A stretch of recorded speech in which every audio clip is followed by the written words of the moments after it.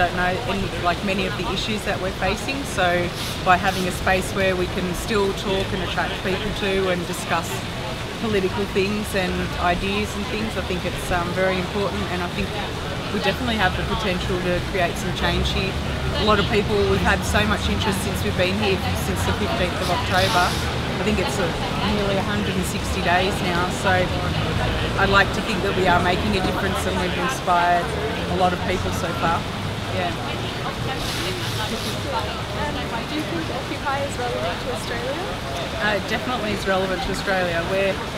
We're definitely not as bad off as say Europe and America or other countries, but we're interlinked into that financial system. So when the next crash happens, which will probably be this year, then we will be just in the same boat as everyone else in the world. So I think it is just as relevant, if not more relevant here, because we can at least give people a bit of a warning if they're not already aware about, you know, what things are going to happen basically.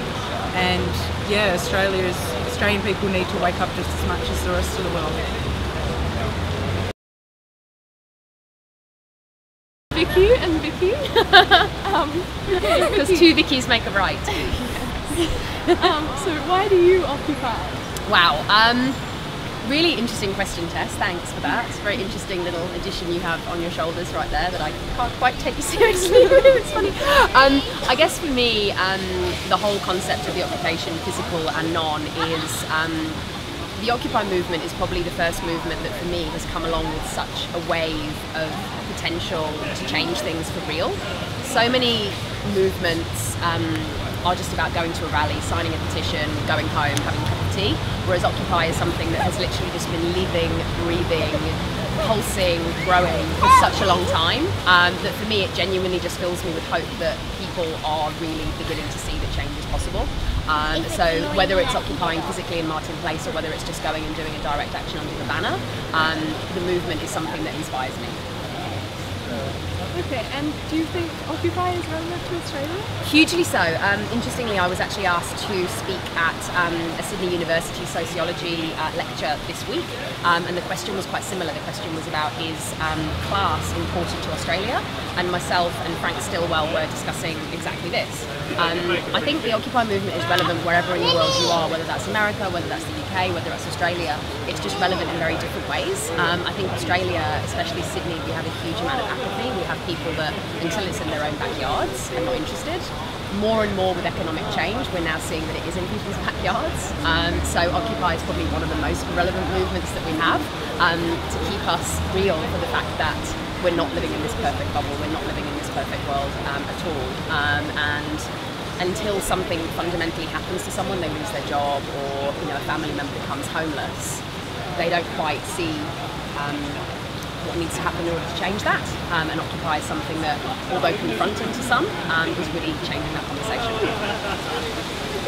Thank you. That's okay. Can you ask me? Okay, alright.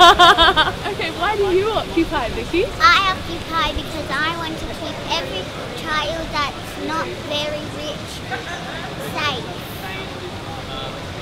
Thank you. That's really sweet.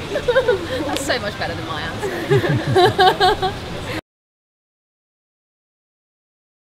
What do you witness in your life? What have you witnessed In your life that felt was unjust? Yeah. Well, I guess we live in a very unjust society, so I've witnessed a lot of things. I guess every time you hear about boat people, these people who are coming to the country, fleeing for their lives from persecution, just to come to Australia for further persecution, I think that's very unjust. It's the hardship people face every day, welfare, the people are living on pittance and they're made to feel guilty for being on welfare.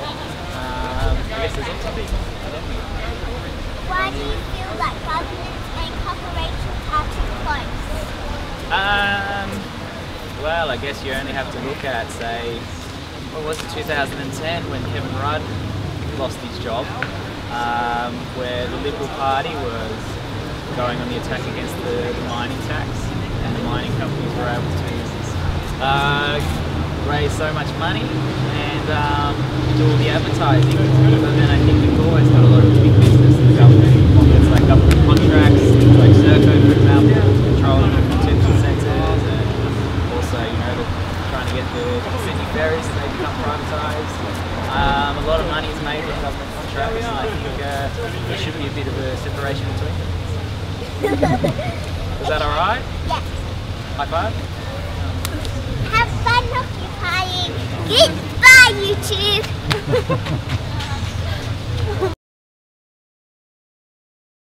Hello, Vicky. Can I shake your hand? Yes. I'm triple higher than anyone. Alright. Why do you occupy? I occupy because the world is not in a very good state. We're destroying our environment and we're hurting people. Exactly. And that's not good enough, is it? People need to learn how to share, Yeah. and people need to learn how to focus on what they need rather than what they want, because everything you need doesn't really cost any money, doesn't really cost the earth, it just, like, you just need people, you need food, and you need shelter. That's not much, Why do you think Occupy has the potential to create or change in society? Because Occupy is bringing to the surface a lot of hidden sort of discontent about the way the world is. So Occupy is speaking to a lot of people who are like, I don't want this. There's something really, really wrong with the world. Let's have a chat about it. And that's what Occupy is. Thank you for interviewing me. Thank you for interviewing me. Vicky is signing off and cut.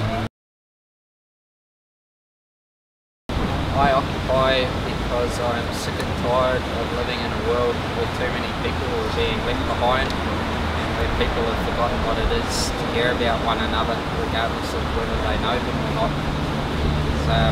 There's no such thing as strangers in life, because we're all made of the same flesh and blood.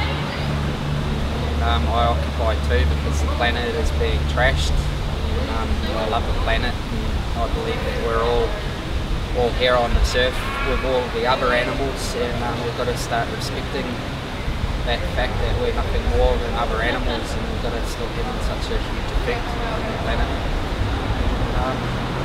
And a lot of other reasons, but basically for environmental reasons and human reasons, we'll start loving each other and caring about each other. So that's why I occupy. What are you? What have you witnessed in your life that you felt was upset? I'm just sorry.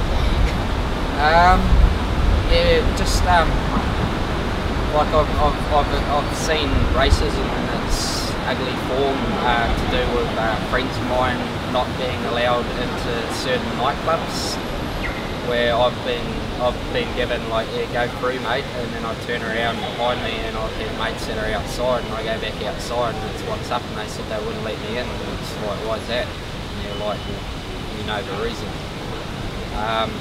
Other things that I've seen are unjust, is like a lot of pollution in the ocean, and like wanton pollution, people just leaving all of their rubbish, other shit on the beach and getting up and walking away. I think that's pretty unjust.